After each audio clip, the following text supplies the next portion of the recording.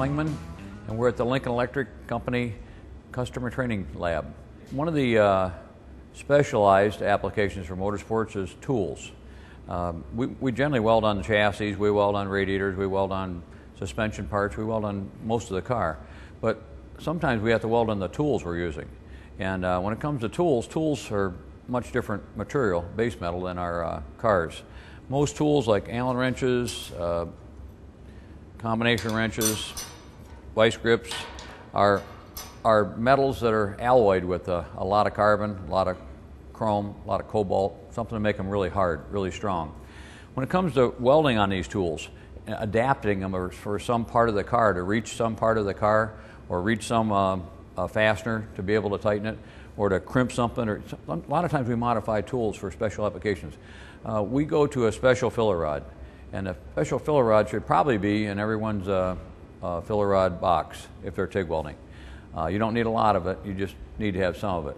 And the filler rod I'm talking about is 312 stainless steel. 312 stainless steel has been a problem solver for years in lots of maintenance departments, lots of maintenance issues in industries. Traditionally, it's been stick rod. It's been stick electrode, shielded metal arc welding electrode, and it's been coated, and it's a 312 stainless wire, but it's generally in Mystique. It's got either a bright colored coating on it or of some color, some special name on it. It's kind of, and they won't tell you this 312 stainless wire, but it's a special maintenance wire for welding, or maintenance electrode for welding files or welding things that you have a hard time welding without cracking.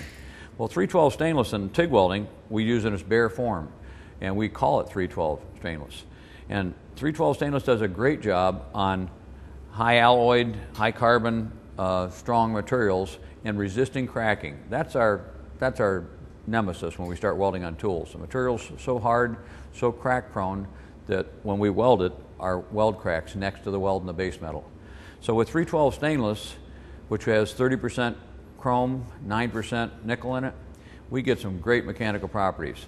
And in the recipe, adding 30% chrome and 9% nickel to our stainless to make it 312 stainless, we come up with a metallurgy that's called an austenite ferrite metallurgy.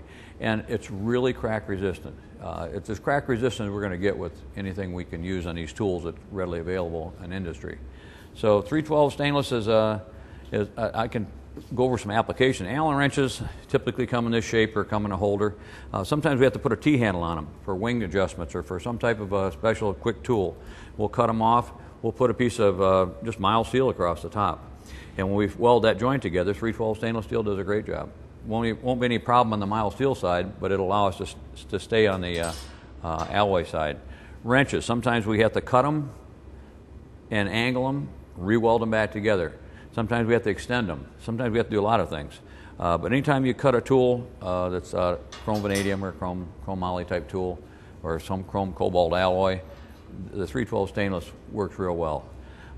Again, when we're crimping things, a lot of times we'll take a wrench and we'll put a piece of angle iron in the jaws across one way, across the other way, so we can crimp things. A lot of times we'll use them for a tool to hold things. We'll put a bracket on here, a piece of angle iron up here, and we'll clamp it onto a part, and that angle will hold a part for us. So when we weld onto here, again, we'll be using 312 stainless. So 312 stainless is the tool we use to weld it properly and have the greatest chance of success of it not cracking. And again, if there's any more questions, you can go to the LincolnElectric.com website, and there's a wealth of information on there.